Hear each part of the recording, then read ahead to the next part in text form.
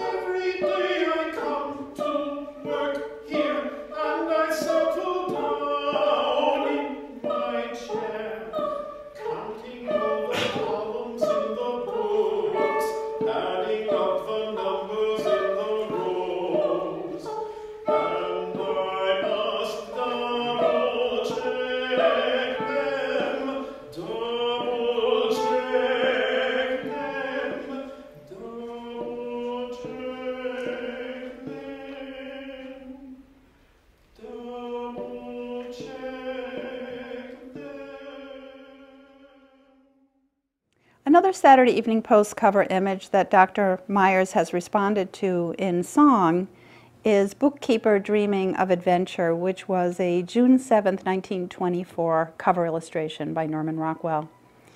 As you can see, a very diligent bookkeeper is at his desk dealing with his many tasks, papers surrounding him.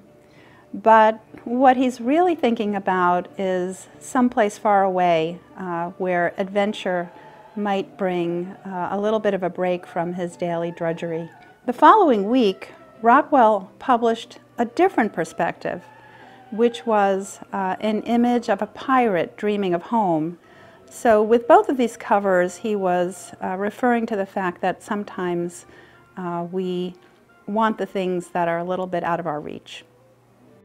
Imagine the character sort of getting kind of sleepy at the repetitive activity, and then sort of a very distant sound, and the soprano comes in, adventure, like a whisper almost, very high, and then suddenly he's fully in this dream world. Then with stirring sounds, I have the guitar strumming very rapidly, and then the chorus coming in really strong with the words adventure, adventure, and the ship is referenced to unfurl the sails, and have a kind of imitative passage with the voices sort of bouncing that idea along, and then coming back again.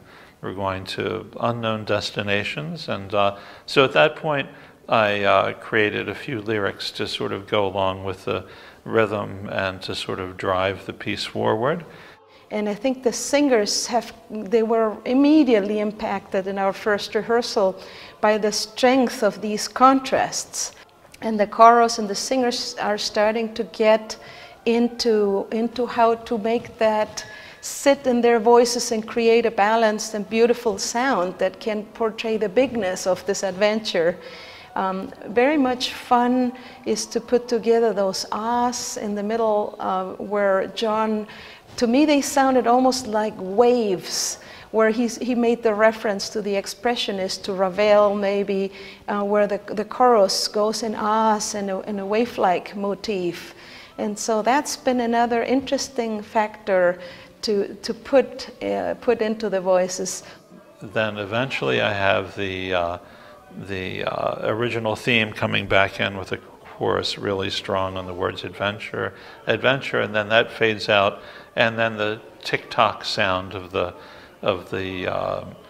dream sequence comes back from the beginning. So this piece actually has a more kind of circular structure. So it starts out with this sort of falling asleep, repetitive tick-tock clock kind of sound or bell, and then these dream sequences.